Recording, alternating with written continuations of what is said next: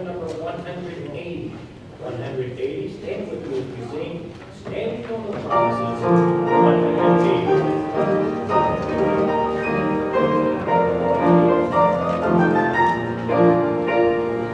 Standing on the promises of Christ my King, through eternal ages let His praises ring. Glory in the highest, I will shout and sing, standing on the promises of God. Standing, standing, standing on the promises of God, my Savior. Standing, standing, I'm standing on the promises of God. Standing on the promises that cannot fail. When the howling storm, the battle hear us sail. By the living word of God I shall prevail. Standing on the promises of God. Standing, standing, standing on the promises of God, my Savior. Standing, standing, I'm standing on the promises of God. Standing on the promises of Christ the Lord, not to win eternally my love's concord, overcoming daily with the Spirit's sword. Standing on the promises of God. Standing, standing, standing on the promises of God, my Savior. Standing, standing, I'm standing on the promises of God. Standing on the promises I cannot fall. Listening every moment to the Spirit's call. Resting in my Savior as my all in all. Standing on the promises of God. Standing, standing, standing on the promises of God, my Savior. Standing, standing, I'm standing on the promises of God. Remain standing for prayer. All right. Well, I'm glad y'all made it to church this morning. There's a question. It was questionable a couple of times. That fog is wonderful. Here I was trying to hurry this morning. Where did the road go? Drive faster. All right. Brother Marty, would you open our services in prayer this morning? We thank you, Father, that we've had safe traveling, that we can come together as a family this morning and worship you. Be with us all. Let us hear with our hearts. In all things, Father, we praise and glorify you in Jesus' name. Amen. You can be seated.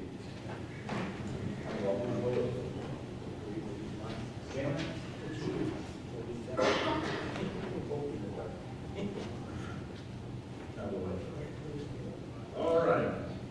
Well, your bulletin is full of announcements. And somewhere there is a copy of the up-and-coming church directory. I need you, okay, it's in the back. I need everybody to look over it one last time and make sure your information is correct, because my computer had a heyday with it and lost the most updated copy, and it was a mess. So we've completely redone it again, and if everybody's information is correct, if I have not taken your picture, and I've gotten just about everybody's picture, I'd like to take your picture so we can, when we look at the directory, we can see who we're looking up. And so next Sunday, if I haven't, and I think I've got just about everybody except that one certain row back there with, you know, those folks. I won't mention any names, but their initials are Willie and Ron and Paul. And then we will get it finished and printed It's going to be in a small 3-ring binder. It's going to have everybody's pictures, everybody's phone numbers, birthdays, and there will be a church calendar in the back of it. So, but as always, the church calendar is fluid, so just bear with us. All right, we have some birthdays this month. Speaking of Brother Ron, he had a birthday back on the 2nd. Mr. Paul has a birthday on the 19th, and we missed one. But I called Kevin and found out that Monday is his birthday on the 22nd. Uh-oh. He's 18.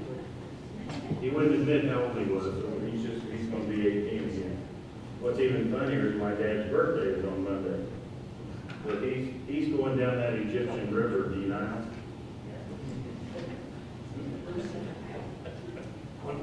All right, let's sing happy birthday to these. Happy birthday to you. Happy birthday to you. Happy birthday, God bless you. Happy birthday to you. All right, remember in April, the revival is coming up, April 15th through the 18th. That will be Sunday morning, Sunday night through Wednesday. And remember also, we have a fund set up that we're taking any and all donations. I don't care if it's $5 or $5,000, give. And we'll meet the needs of the preacher there, Brother Tilly's going to be with us. Anybody else have any announcements that I haven't thought of? Good. All right. Brother Ray, come on.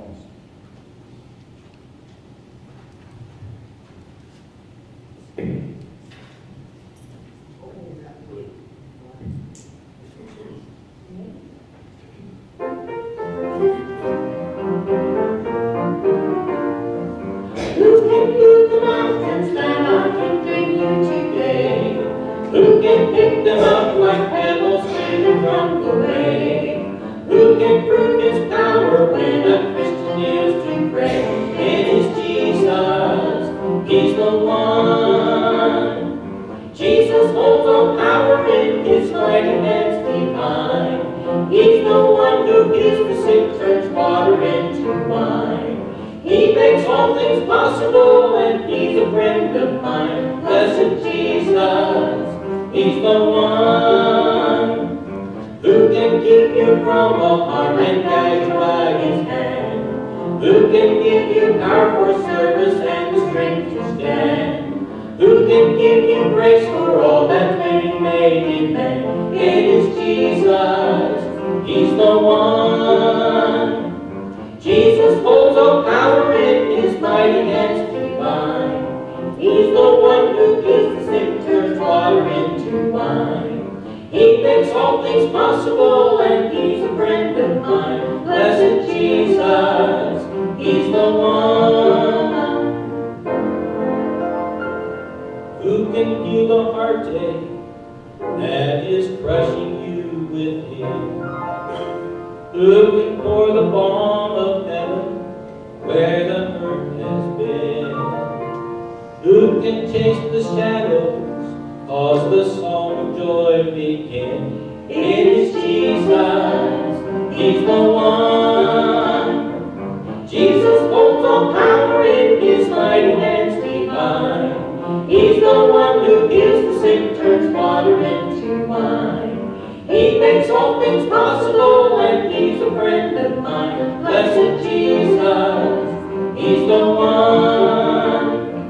Jesus holds all power in his mighty hands divine. He's the one who gives the sick, turns water into wine. He makes all things possible, and he's a friend of mine. Blessed Jesus, he's the one. Blessed Jesus, he's the one.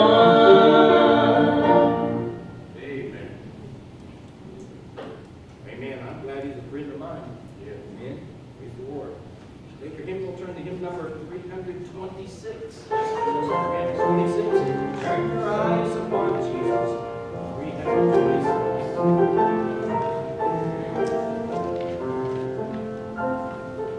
Oh,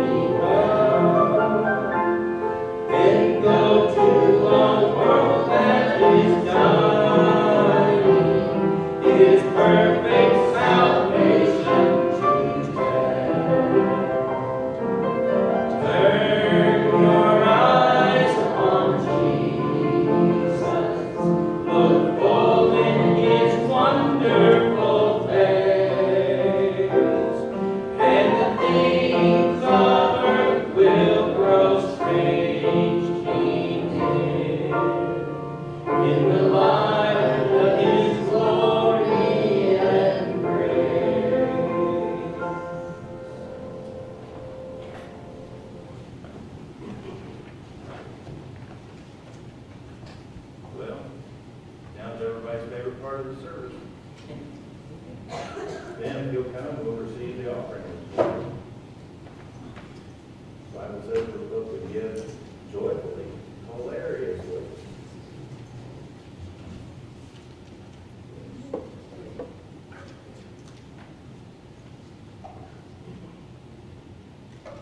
Mr. Tommy, would you pray for the offering? Sure.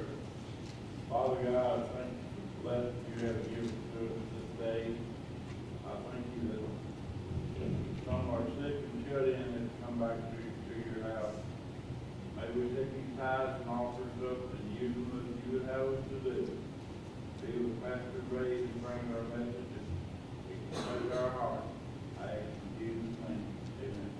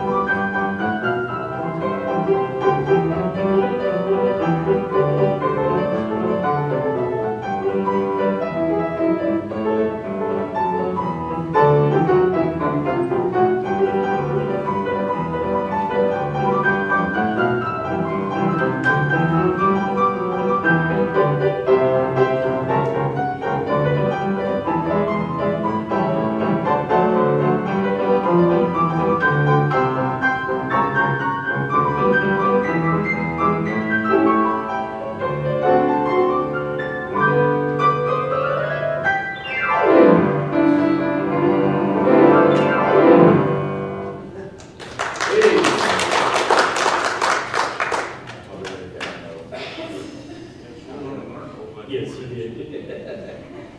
Let's take your hymn again, turn to hymn number 402. 402, stand with me as we sing. Nothing is impossible. Let's sing it through 2 times. Nothing is impossible. 402.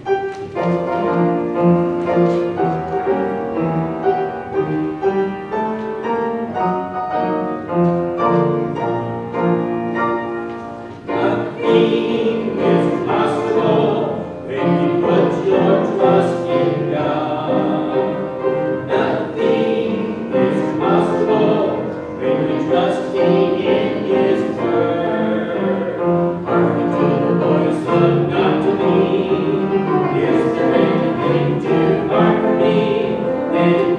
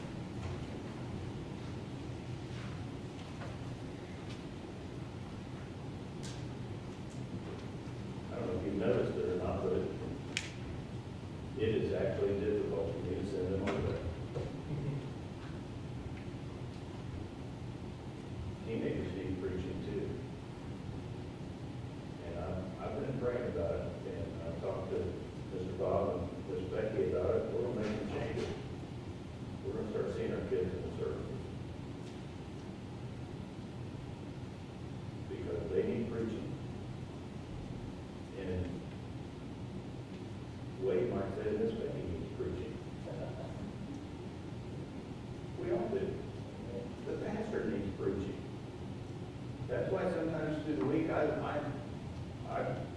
don't listen to my own messages because I don't like me that well. Well, you know yourself better though, so you got to. And to be quite honest, since I was a young, and I used to record myself singing as a boy. Vanity idol. But I hate this, and hate is kind of a strong word, but I extremely dislike the sound of my own voice. I wish that Mr. Bob had technology that he could put me on the sound system, but I couldn't hear me. If I could invent that, church, we'd have a cathedral. Turn with me this morning in your Bibles to Luke chapter 2. Luke chapter 2.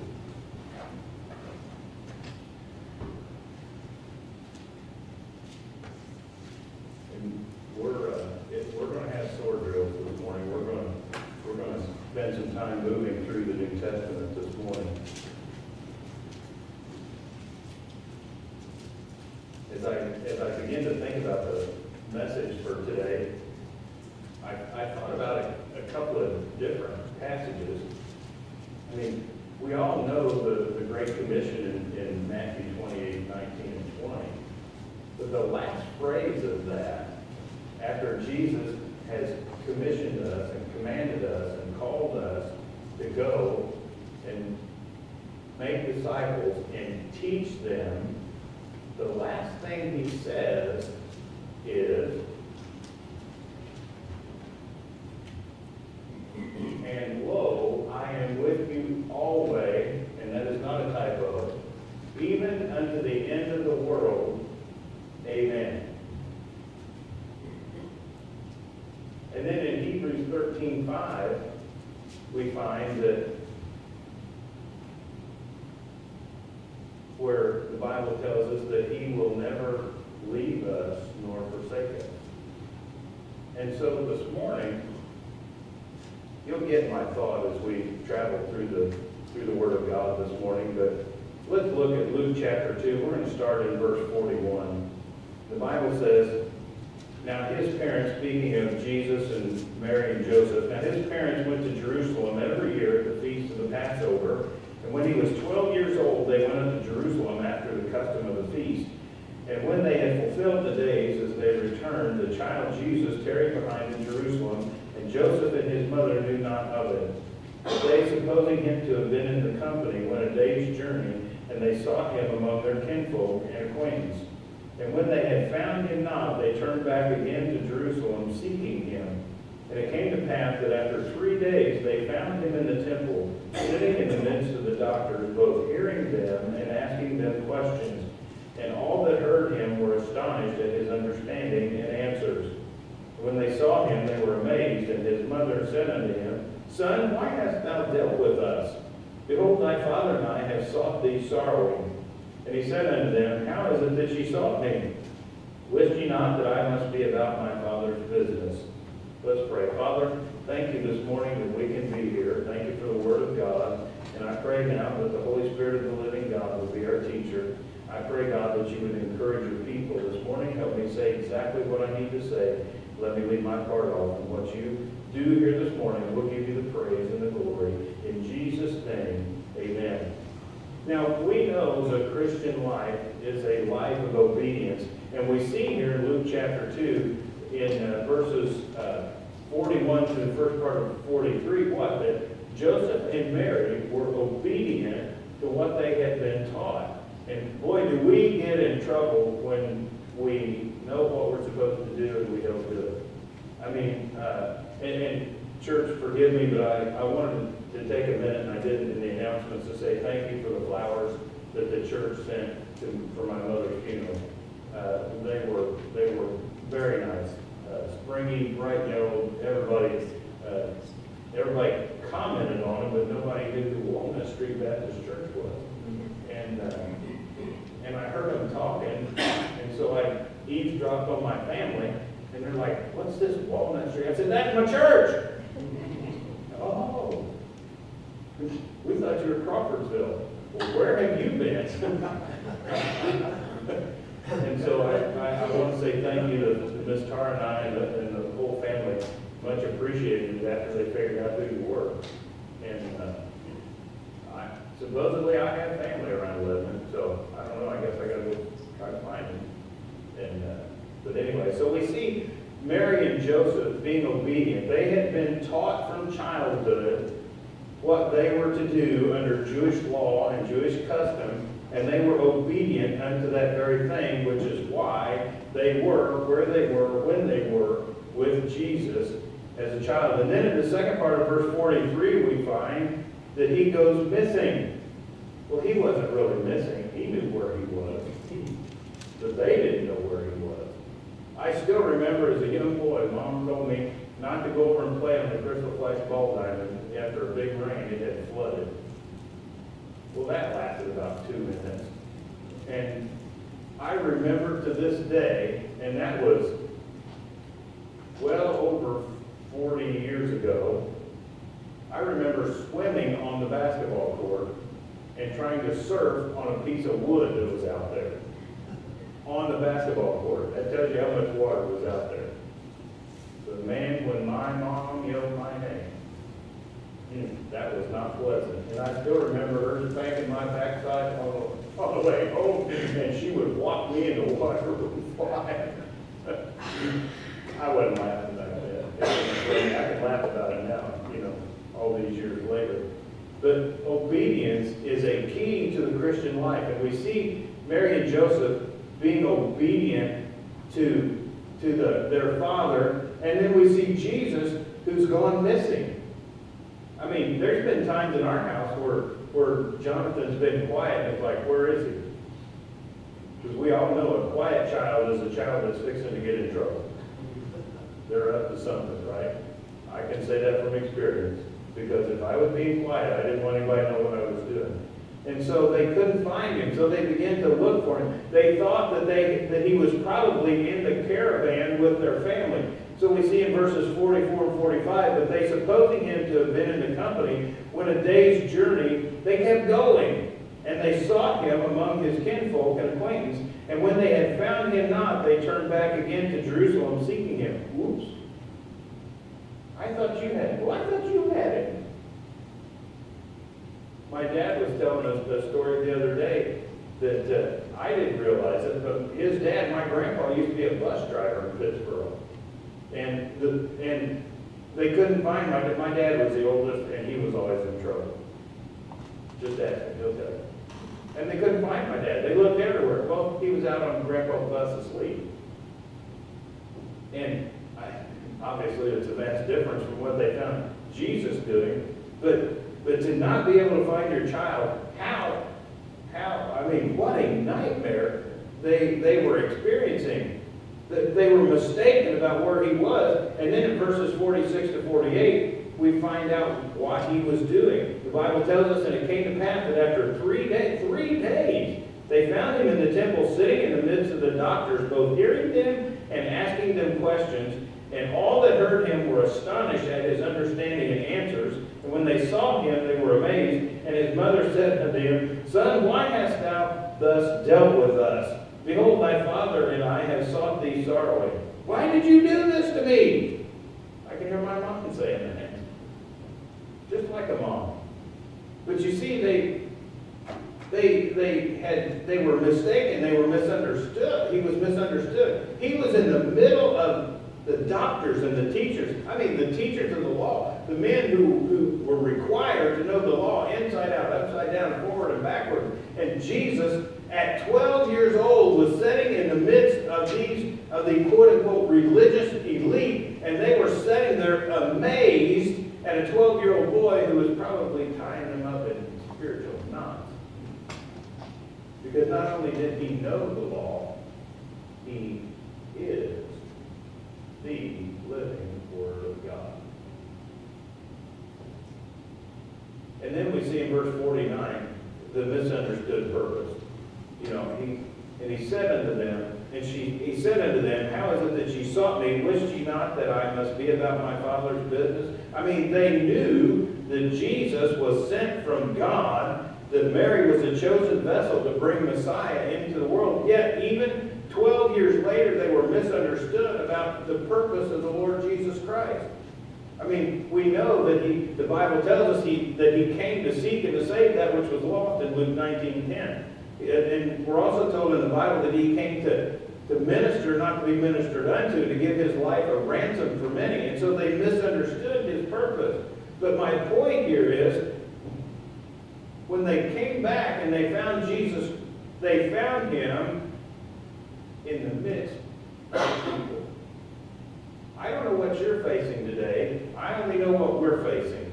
But it doesn't matter what we're facing, no matter how bad things look. But I can tell you with authority that Jesus is in the midst. Remember those 3 Hebrew young men in the book of Daniel chapter 3? Boy, Nebuchadnezzar got so mad even his countenance changed. He was angry. Why? Because they wouldn't follow his order. What did he do? They heated the furnace 7 times hotter than it was normally heated, and they cast those 3 men into the midst of a burning fiery furnace. It was so hot that the men that threw them in there were killed when they did it. And yet, what did he say when he looked down in there? Didn't we throw 3 of them fellers in there? Yep, there's 4 in there now. And Daniel tells us the 4th was as the Son of God. There is Jesus. And so we find him in the middle of those in the temple ministering to the religious leaders. Why? Because they needed him. Just like you and I today need him. Look over at Mark chapter 1 this morning. Mark chapter 1. I said we're going to move through the gospel this morning. Mark chapter 1.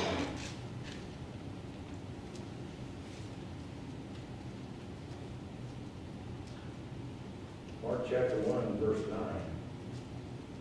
Mark chapter 1, verse 9, the Bible says, "And it came to pass in those days that Jesus came from Nazareth of Galilee and was baptized of John in Jordan. And straightway, coming up out of the water, he saw the heavens open, and the Spirit like a dove descending upon him.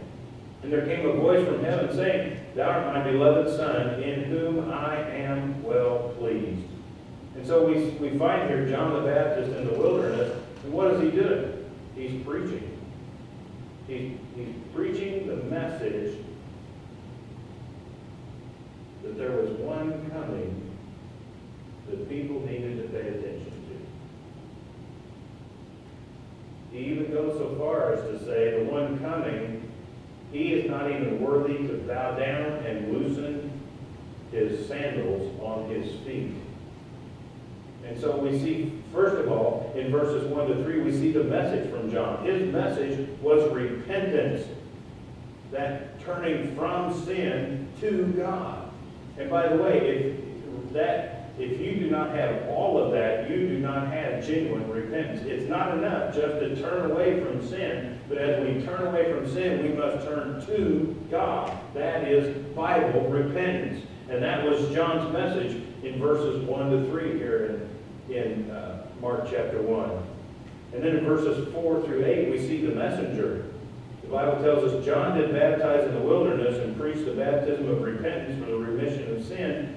And there went out unto him all the land of Judea and they of Jerusalem, and were all baptized of him in the river Jordan, confessing their sins. And John, clothed with camel's hair and with a girdle of skin about his loins, and he did eat locust and wild honey, and preached, saying, There cometh one mightier than I after me, the latchet of whose shoes I am not worthy to stoop down and unloose.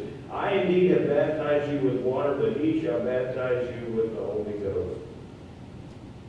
That was John's message, the message of salvation to the Jews.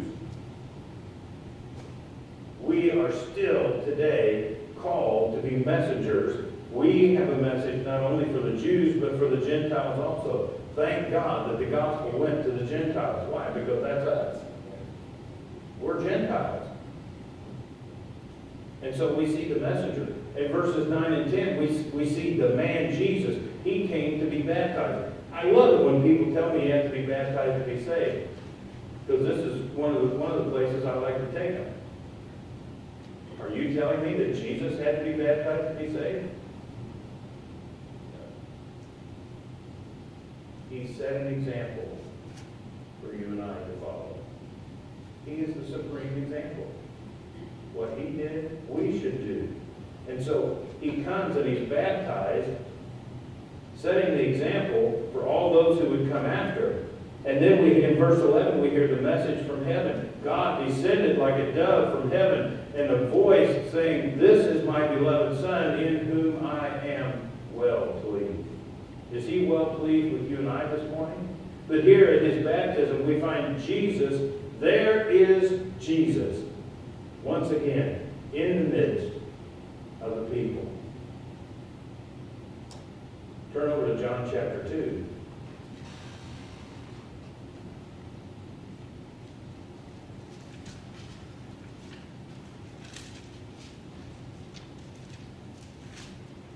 John chapter 2, verse 1.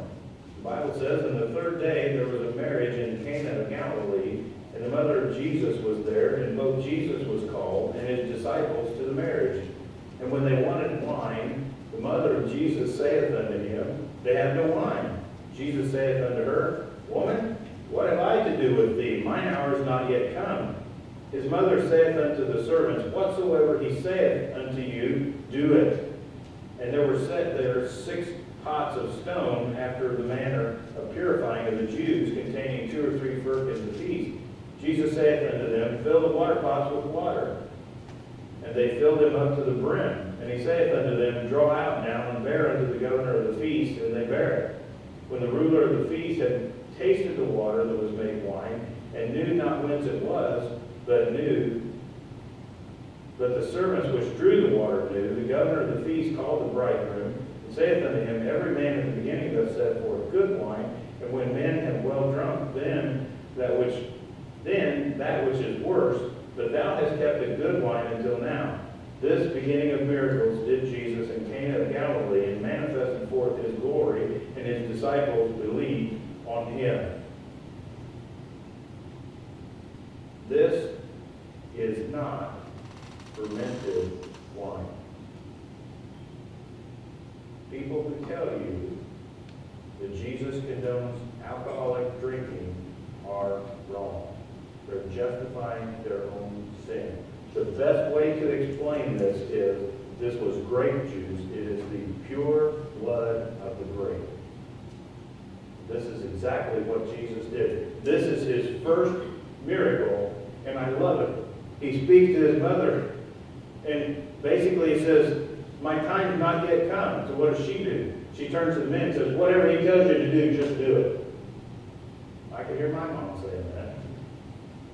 Bless her heart.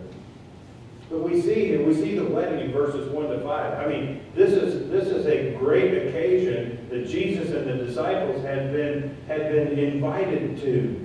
And Jesus knew what was going to take place when he got there. He knew this was the beginning of his miracles, and that his ministry was beginning here. And so they went, and he performed the miracle. And the Bible tells us that then the disciples believed on him. I think that was an interesting statement. Sometime I need to take some extra time and study that out a little more in depth. But here we have at the wedding, we have Jesus at the wedding. Then we see the water in verses 6 to 7. They brought those 6 pots and they filled them with water. They knew that it was just tap water.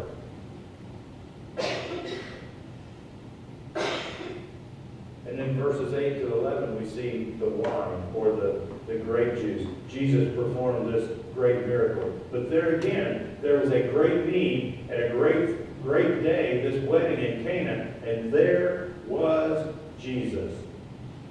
And he performed a miracle and did what no man could do. Turn back over to Matthew chapter 9.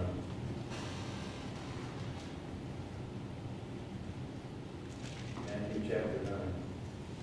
We're going somewhere. So yeah, we're going all over the New Testament this morning. Matthew chapter 9.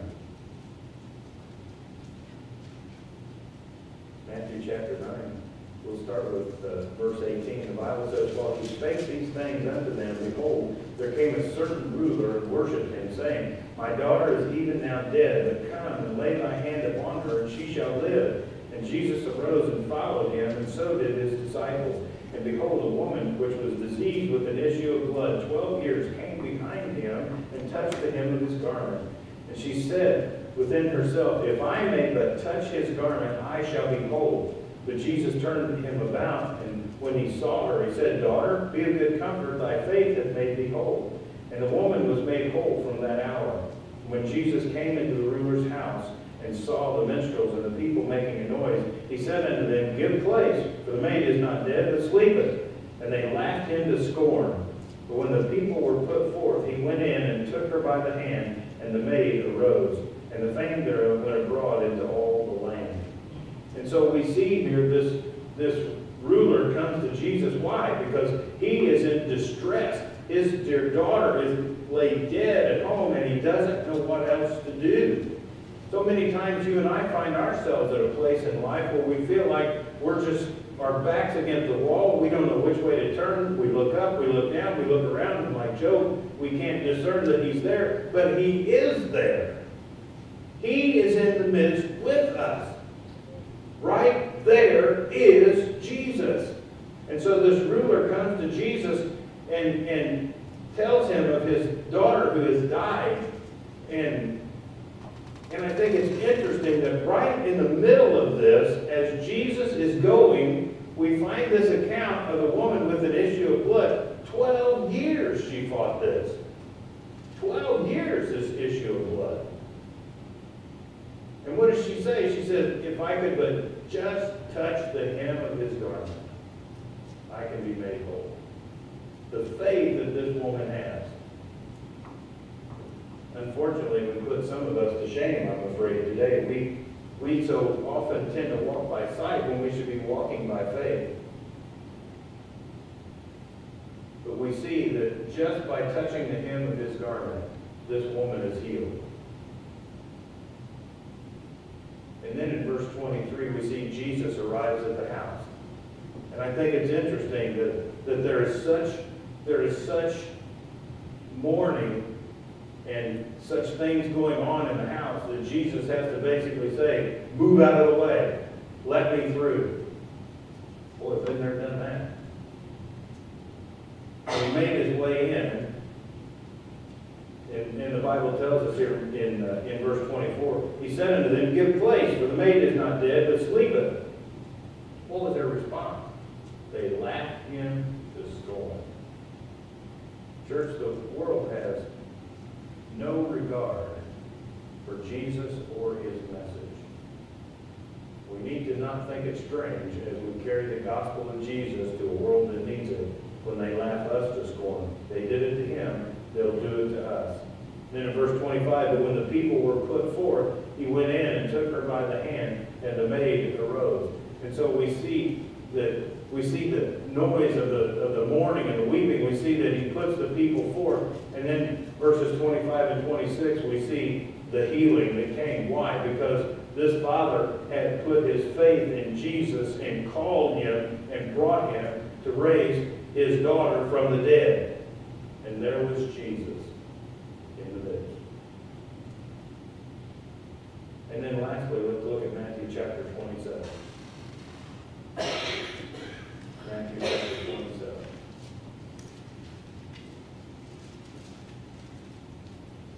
Matthew chapter 27. Starting with verse 33, the Bible tells us, and when they were coming to a place called Golgotha, that is to say, a place of a skull, they gave him vinegar to drink mingled with gall, and when he had tasted thereof, he would not drink. And they crucified him and parted his garments, casting lots, that it might be fulfilled, which was spoken by the prophet. They parted my garments among them, and upon my vesture did they cast lots. And sitting down, they watched him there, and set up over his head his accusation written, This is Jesus, the King of the Jews. Then were there two thieves crucified with him, one on the right hand and another on the left. And they that passed by reviled him, wagging their heads, and saying, Thou that destroyest the temple and buildest it in 3 days, save thyself. If thou be the Son of God, come down from the cross. Likewise also the chief priest mocking him with the scribes and elders said, He saved others, himself he cannot save. If he be the king of Israel, let him now come down from the cross, and we will believe. You see, they knew of Jesus, but they didn't know him. I shared with someone earlier this week via an email. They were talking about someone that I had been trying to witness to for a number of years. And this person told me, said, well, they believe. And I said, here's the thing. They believe about Jesus, but they have not believed in him. They have not placed their faith and trust in Jesus Christ for eternal salvation. And so that was a bit of a revelation to this person. And so I continue to pray for this individual, that one day the Holy Spirit will get this individual's attention and they'll come to the realization that they need Jesus Christ. But here we have, on the darkest day in human history, we have Jesus hung on a cross between heaven and earth, dying for the sin of the world, because he was the only sinless, spotless Lamb who could pay a debt he did not owe. Hanging there, bearing the sin of the world, there was Jesus. And he did it all for you and I. We see in verse 33 the place, Golgotha, a place of the skull. Then we see the crucifixion process. And my, what a process it is. That gall that they tried to give him was a my mind left me. It would relax the body and it would hasten suffocation. They were trying to drug him so that his body would relax and he couldn't raise up on the nails to catch his breath. And that was just part of that process. Not only was Jesus crucified, but we know that there were two thieves that were crucified with him in verse 38. And we know that the one rejected him, yet the other one received him that day. And Jesus said, today thou shalt be with me in paradise. Not only were there two thieves, but then we see in verses 39 to 45, we see the doubters. He saved others, himself he cannot save. And yet we know that he could have. And then in verses 46 to 54, we see the awful death. There, in the midst of an angry, yelling mob, was Jesus hanging in the midst. And you can go all through the Word of God, church. Just like Daniel chapter 3, you find him in that burning fiery furnace with Daniel, Shadrach, Meshach, or with Shadrach, Meshach, and Abednego, or if you prefer their Hebrew names, Hananiah, Azariah, and Mishael. He's in the midst with them. How about the Apostle Peter? When they saw Jesus walking on the water, they thought it was a spirit, and then he spoke to them, and then they decided it was him. What did he tell Peter? Come on out. What did Peter do? Stepped out on the water, and I believe that water stood up like concrete when he stepped out of the boat. Peter got his eyes off the Lord Jesus Christ, and what happened? He began to sing. And I believe he screamed like a little girl, Lord, save me! What did Jesus do? Immediately, Jesus stretched out his hand and raised him up. There was Jesus in the midst of the storm, in the midst of a life crisis that Peter was facing. I don't know what you're facing today, friends, but I can promise you this: if you know the Lord Jesus Christ as your Savior, he's in the midst with you. Just like our verse on the wall. Lo, I'm with you always, even to the end of the world. Amen. That word amen means so let it be. That check has been written and we can cash it at any moment. It is as good as the Word of God. And again, in Hebrews, he tells us, I will never leave thee nor forsake thee. So this morning, I don't know what you're facing. I don't know what your needs are. But maybe you need God to show up in your life this morning. Maybe you need to come and pray this morning. Maybe there's a burden. Maybe you have someone that you need to pray for. The altar is open. I'm going to ask Brother Al and Sister Debbie to come and have a song of invitation this morning. This invitation is for you. If you need to come this morning, you come. Stand to your feet, heads bowed, and eyes closed. Father, thank you for the opportunity to be here this morning. Thank you for the Word of God.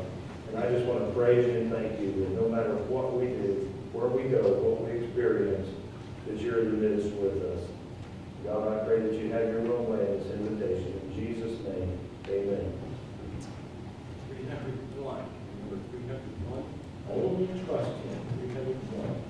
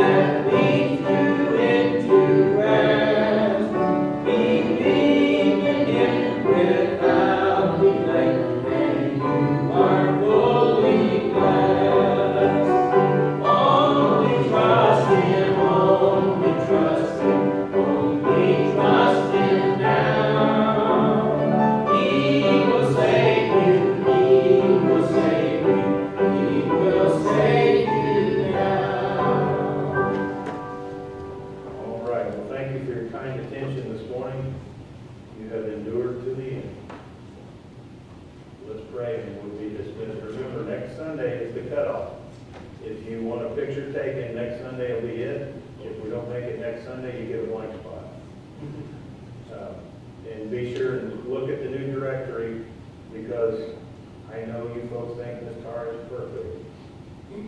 She's kind of close, but she's not there. And so we could have made mistakes. So, all right, well, let's pray and we'll be dismissed. Thank you, Father, for allowing us to be here this morning. Thank you for the freedom to come and worship you. I pray, God, that you bless your word as it's gone forth this morning. I pray that you dismiss us now with your blessing. Bring us back at the next appointed time. In Jesus' name, amen. You're dismissed.